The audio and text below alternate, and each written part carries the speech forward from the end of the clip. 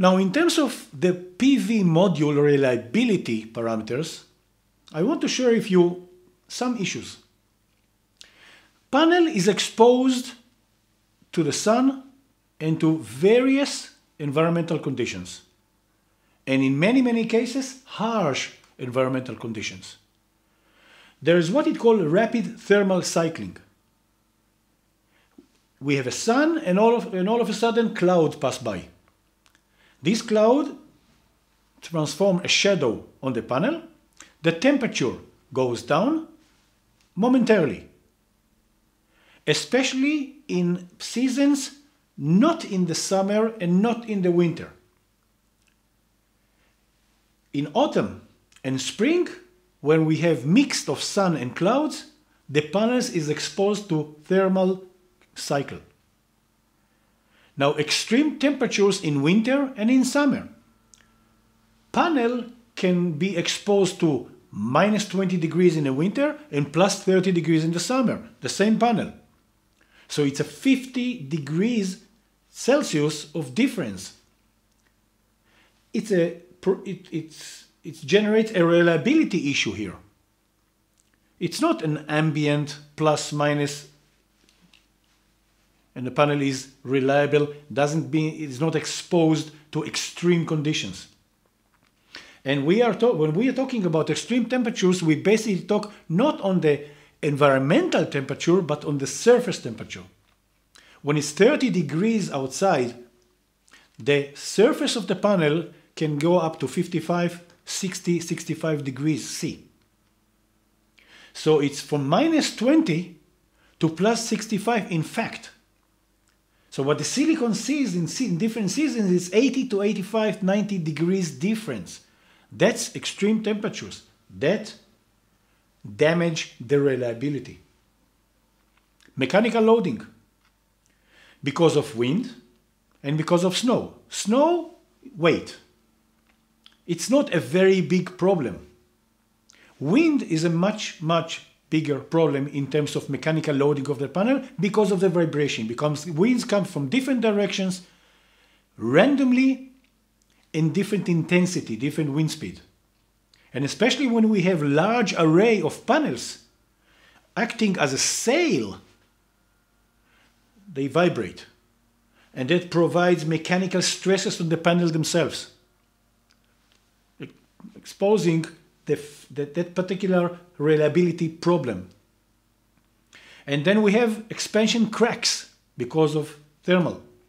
Not only that the silicon itself deteriorates and reduced its efficiency in terms of transforming the photons into electricity, but because of the thermal coefficients of the materials, the chemical materials and the metal and the glass of the panel, there will be cracks, a material wrapping, material that will change its flatness, material discolorization, especially the white areas around the cells themselves.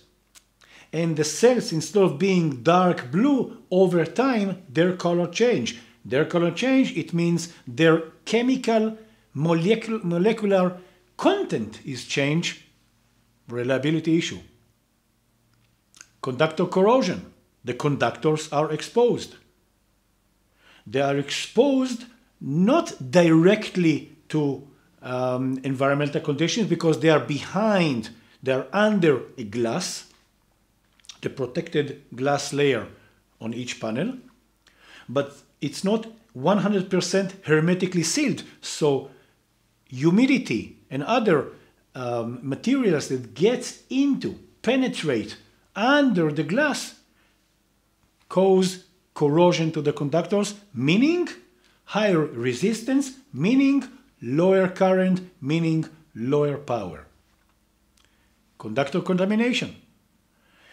Because all these materials that get into the panel change the purity of the metallic conductor material, it means it will resist to current. In this particular slide, I would like to share with you Lifecycle maintenance cost of various components of a PV system. Let's look at this. The horizontal axis is the life cycle maintenance cost in percentage of the total of the 100. The vertical axis are the various components of the PV plant or PV system. We can easily see the inverters. So about 50% of the total cost, maintenance cost of a system is due to inverter problems. Number one, as we previously said in previous sessions, it's an electronic machine, it's an electronic device.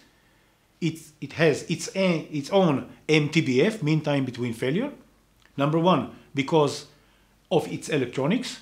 Number two, because of the high current and high voltage and high power that gets into it, heat is being generated internally. We need to dissipate it.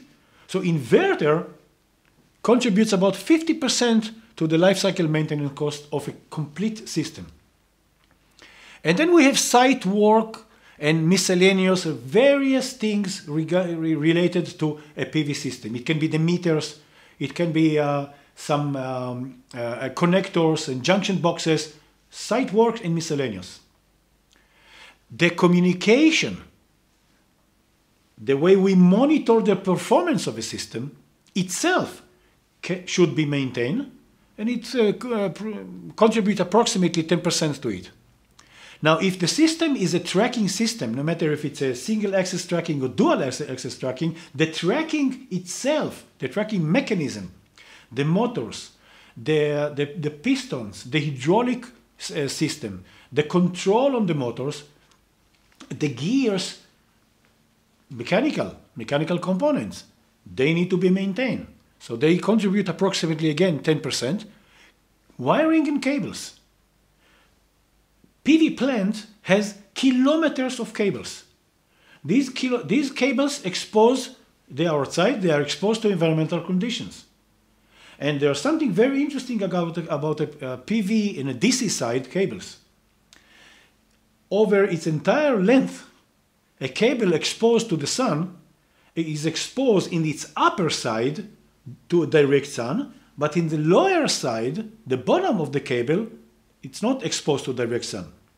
That means the two halves of the insulation of the cable do not perform identically. The upper half, the one which is directly exposed to the sun, sees harsh environmental conditions, higher temperatures and dirt, etc.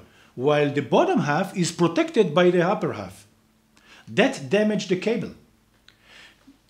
Damaging the cable means higher resistance per 1 meter or per kilometer. That means some maintenance costs are related to cables which are exposed to sun. And then the panels themselves, the modules.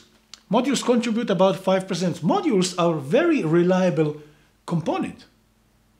They are a very reliable component, although they are exposed for about 25-30 years overseas, but they are manufactured in such a way that there's a vacuum between the layers and there's a protective glass on top, and all is very well sealed aluminum frame around. So basically a PV panel is a reliable device, but still, as we will see later, it has its own problems. We will need to replace it sometimes. There are shorts, there are arcs, there are reduction in the purity of the silicon. There are a wide range of long list of problems which contributes about 5% of the maintenance cost of the system. And then the array structure. The structure itself, in case it's non-tracking. Structure of about, let's say, 1,000 square meters of a system. It's a very heavy metal structure that is produced either from iron or from aluminum. Aluminum is a soft material. In wind conditions, when the wind hits the panels acting as sails, vibrate the entire system, and having an aluminum structure being a soft material, all the connections with the screws and the nuts, they're getting loose. We need to straighten them. It's not the case in iron structure.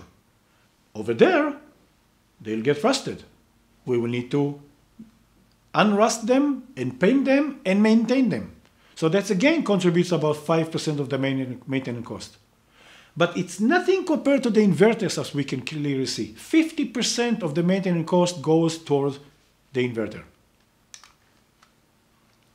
And this pie chart is a simple presentation of the maintenance cost divided to the families of the components.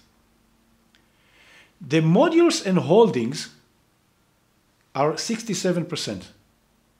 Maintenance cost is not because of reliability in this particular case, is the overall maintenance, cleaning, for example, and the holdings of the panels themselves. For example, the structure itself. So in terms of the amount of time and money that we invest in a passive system such as PV system, maintenance of ongoing maintenance, not failures, not maintenance because of failures, goes to the molding and then the inverter. Maintenance for the inverter. Cables and others. It's about 9% cables. Maintenance for the maintenance cost of the cables. Not only to repair them or replace a faulty cable by another cable, but to clean them, to make sure that the cables are hooked, tied together, and they are shaded. And look at this bunch of cable running kilometers over kilometers as a package where high current and high voltage flows through them, and also the connectors that I tied. Connectors have tendency to break, disconnect, arcing. We will talk about arcing in a couple of minutes. So there are maintenance costs related to cable and others in terms of connectors, junction boxes, etc. Project management and regular maintenance of the entire system as a whole in terms of meters and underground tunnels, etc., etc.